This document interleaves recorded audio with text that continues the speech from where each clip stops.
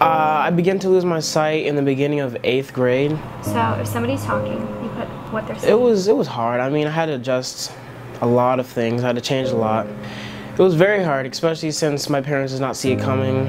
I didn't even see it coming. 560. O-U-N-T.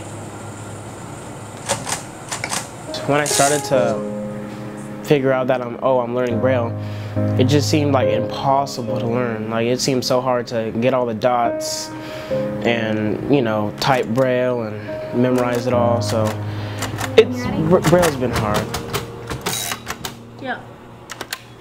I mean, I just think about my goals in life. Like, in 2020, I want to make it to either the Paralympics or, you know, the Olympics.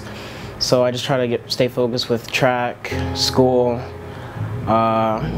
just being around positive people too. Dash down here, 7:15 is when those start. So I enjoy track because it's a fun way to work hard, and if you work hard, odds are you're gonna get something out of it.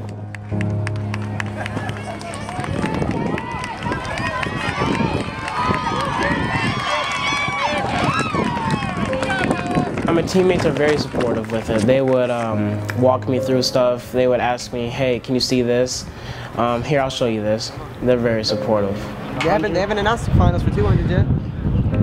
Well, when people say like I'm an inspiration or they look up to me, I mean, it means a lot because I'm just running, and it means a lot that something so small could mean a lot to somebody. So yeah.